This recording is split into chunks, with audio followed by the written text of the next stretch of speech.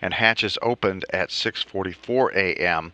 with the crew entering into the space station to join their colleagues. During the spacewalk, they'll be displaying an Olympic torch that is headed for the opening ceremony of the 2014 Winter Olympic Games in Sochi, Russia.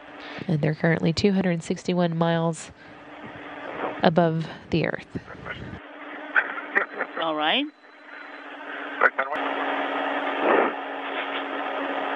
And the official handover of the torch from Oleg Kotov to Sergei Rosansky just taking place there. Now Rosansky handing it back after they took a photo Can you of that handover.